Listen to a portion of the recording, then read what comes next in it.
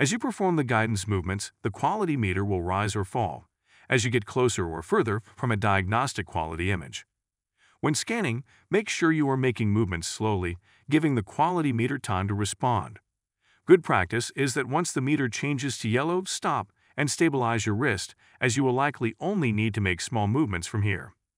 When the quality meter climbs and reaches the green zone, hold still. If you can keep the quality meter in the green zone for at least 2 seconds, the software will automatically capture your image, a feature called auto capture. The software can capture up to a 4-second clip if you are able to hold the quality meter above threshold for that length of time. If an image is captured with auto capture, a checkmark inside a green circle will appear. If sound is enabled, you will also hear a ding. In addition, you will see a blue box move across the screen from the bottom left corner to the top right to your image gallery. This indicates that the image has been successfully captured. If you cannot hold the image above the threshold to activate auto capture, use the Save Best Clip feature. This feature remembers your best 2-second clip from the entire time scanning that view. It is shown as a dynamic percentage. The higher the score, the better the image quality.